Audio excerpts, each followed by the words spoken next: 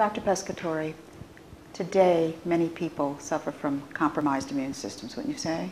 Oh, absolutely. I would bet you probably 100% of us have a compromised immune system, unfortunately. That's pretty scary. Well, I mean, from pollution, air pollution, noise pollution, water pollution, to the pesticides in the food that we eat, to the antibiotics in the foods that we eat. I mean, just, it can go on and on and on. Our bodies are constantly being bombarded by toxins. I mean, a human little baby today in cord blood has 417 environmental toxins. 417 environmental toxins found in cord blood, and over half of which are found to be neurotoxic. So then you wonder why, you know, the rise in autism, the rise in ADHD, the rise in so many different diseases in children that we never had before. And it's because of all the environmental toxins. Our bodies are just overloaded. Our world is overloaded with toxins. And so, absolutely. Can Pycnogenol help boost the immune system? Yes, absolutely. Our immune system needs boosting these days. I mean, we need help. I mean, we just need help because the immune system and people, this is an interesting point because, you know, the immune system is very nebulous. Everybody knows we have one. Yes. But what does it do for us? I mean, nobody pays attention to it. Nobody soothes it. Nobody takes care of it. That's true. They only think about it if they're getting a cold. Oh, what can I do to boost my immune system?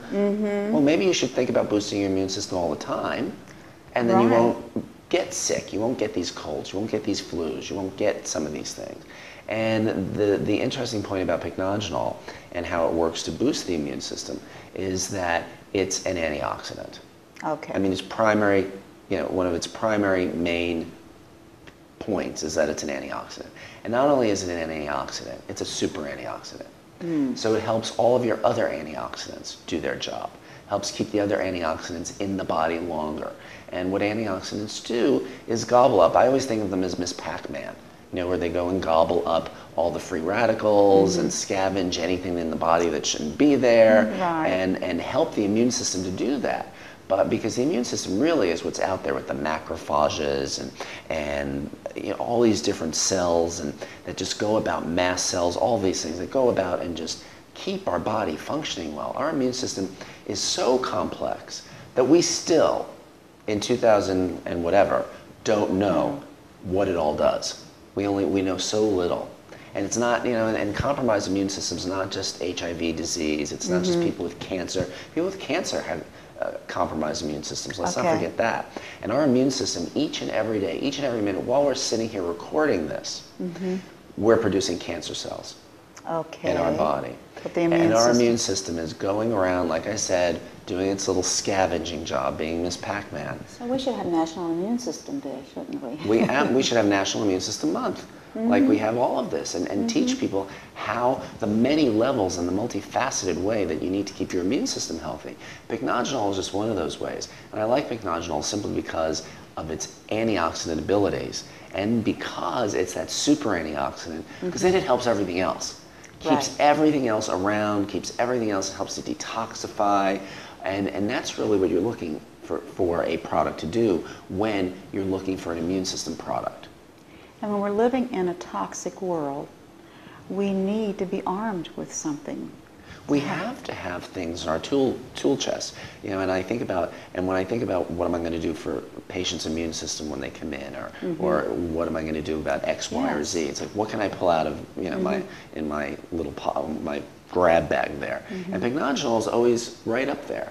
It's always right up there, especially with immune system things, because of its ability to work on so many different levels of the body, work in so many different ways, to really be a great scavenger of these free radicals that just cause so much damage in our immune system. And our immune system needs all the help it can get these days. And people just don't realize how each and every day keeps us healthy. And we don't think about it. And, and the way, I've got to say this, the way we eat suppresses our immune system. Oh, that needed to be said, didn't it? 1 teaspoon of sugar suppresses our immune system by 56%. 2 teaspoons of sugar suppresses our immune system by 84%. The average American consumes 35 teaspoons of sugar every day. So, which is 160 pounds of sugar, not to mention the 35 pounds of artificial sweetener that the average American consumes each year. But just think about that. That all suppresses the immune system. All suppresses the immune system. 1 teaspoon, 56%. Now, that doesn't last all day, obviously, but we're constantly eating sugar all day. Yes. We have a sugary breakfast, a sugary snack, a sugary drink, a sugary lunch, sugary And that mid-afternoon includes snack. high fructose corn syrup. Let me not get started on high fructose Okay. corn syrup. I mean, that's, you know, probably the leading cause of death in America is high fructose corn syrup, which actually is worse, which actually contains mercury.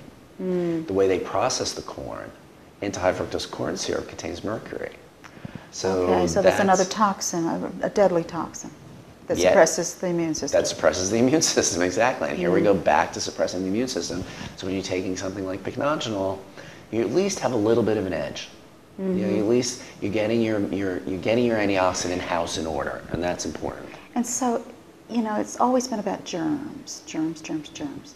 But it's really more and more about toxins and, like you say, the things we're imbibing every day. Absolutely. It's got nothing to do with germs. Yes, there are bugs that cause problems. Of course, there's staph, there's strep, there's all of those bugs, viruses that cause problems.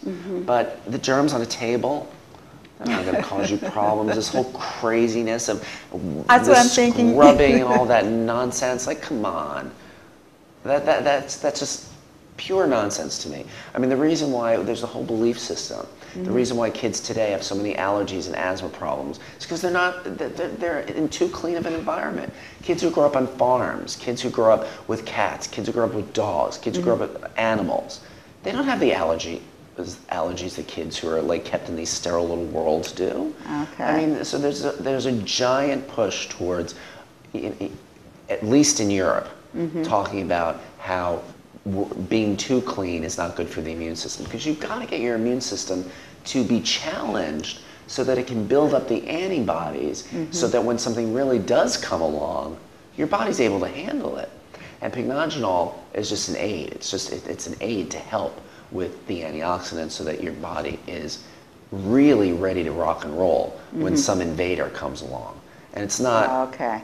Yeah, and this antibacterial hand soap, I've got to tell you, as far as I'm concerned, should be banned. Our skin has bacteria on it for a reason. It's a natural protective barrier. When you remove that natural protective barrier, why is it there? Mother Nature put it there for a reason. Why are we taking it away? Okay. Let's keep our immune system healthy. Let's take our Pycnogenol every day so we get our antioxidant in. We get a super antioxidant in, so it helps the vitamin C, it helps the vitamin E. Dude, we're the only mammal. People probably don't realize this. Well, there's like some other mouse. But besides us and this one mouse, we're like one of the only, we are the only 2 mammals on Earth that don't make vitamin C. Really? We've got to get it from external sources. And most mammals make it at 3 grams per day, which is 3,000 milligrams per day. That's like a standard vitamin C of what their bodies produce every day. We produce none. Okay, so we need to have things like Pycnogenol and antioxidants. We need the antioxidants. We need to take vitamin C. We need to take vitamin E. We need to take selenium. And then when you take Pycnogenol, it makes it all better. You know, it's like 1 + 1 = 3 instead of 1 + 1 = 2. And then we should play in the dirt once in a while. Absolutely. Let's do it now. All right, thank you, Doctor. Thank you.